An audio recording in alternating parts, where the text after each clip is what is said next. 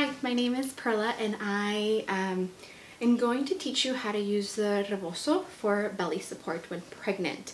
I did a blog post about a year or two ago on using the Rebozo and my culture for pregnancy support, but I realized I never did a tutorial, so here it is. And I'm going to talk through this video to kind of walk through each step and really explain what it is that I'm focusing on, and then I'll have a separate video where it's just the motion of me putting it on, and it'll be really quick. So yeah, so here we go. So first you want to, there are different ways to set it up. So there's, you can get to your center here. This is a 3-meter Rebozo that I got from my friend at Indigena Mami. And I kind of bunch it up a little bit at the top, kind of at the bottom too, and I center it in underneath my belly, and then I bring it around back, and I try to make sure that I'm pulling all and any slack so that it's nice and snug. So I cross it and then I tighten right here, and then I have it like this, and it's all like bunched up underneath, and then I cross it again underneath and I tie a knot right under my belly.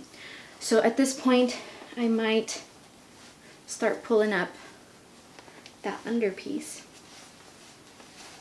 so because I don't want it to get too stuck in there, and I pull it up, and then I go ahead and do the second knot. Okay, and once you do that, you can kind of see you can kind of figure out if you need more support in one area or the other. This is a little loose, but I'm not too concerned about that. What I really want is the support underneath here. The nice thing about the knot underneath the belly is like it kind of creates extra support. It might feel kind of funny having this in the front, but I mean, the point is for it to support you. And yeah, it feels really snug. You can see, and it goes over my belly, so it supports up here as well. Another thing you can do is, if you want to start it off a little more spread out, you could do that, and just make sure your focus is that this feels really snug right underneath the belly. And you want to lift it like this, and so then you start pulling again all the slack like this. You can do kind of like when baby wearing and go through each section to kind of get that slack, and then on this side, and then yeah, and then this might make it easier to have it over your belly without like really pulling it up and getting that slack right here. It really just depends what you'd like to do. And I get it pretty tight because it usually loosens. I mean, it might loosen up after a while, depending what you're doing, how tight of a knot you have. And yeah, I feel really supported with a Rebozo like that. And yeah, and so another thing to try, if you don't want the knot underneath, you just move kind of like your center marker off to the side here. And so you're gonna have, this is gonna be a little trickier, but you're gonna cross on the side here. And again, pull, and try to get that slack.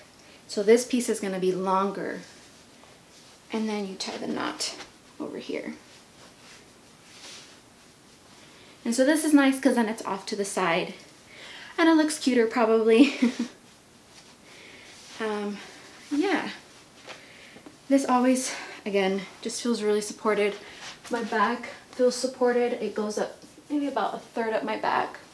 And I just really like it too, because then I can use the Rebozo, like if I get tired of having it on, I can still use it for other things. You know, it's not just a regular old band, you know, a pregnancy support band. It's multi-purposeful. So one thing about the Rebozo as well, just so you are aware, I didn't realize I didn't explain this at the beginning. I'm 35 weeks pregnant with twins, so my belly is really big. And this really supports throughout for a belly this big.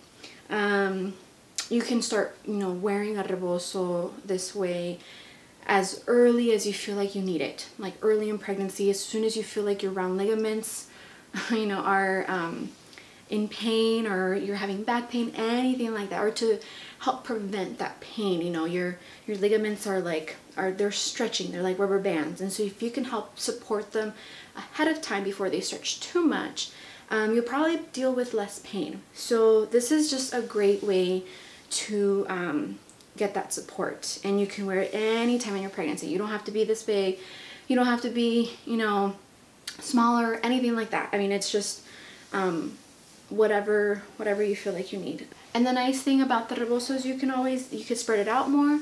You can, you know, if you get tired of having it up here, you could, well, for my belly, then it'll just, this fabric will end up hanging. But if you get tired and you just want to keep it on but not have to put it back on and off, you can bring it down, get a break, and then once you start feeling like you need that support again, then pull it back up.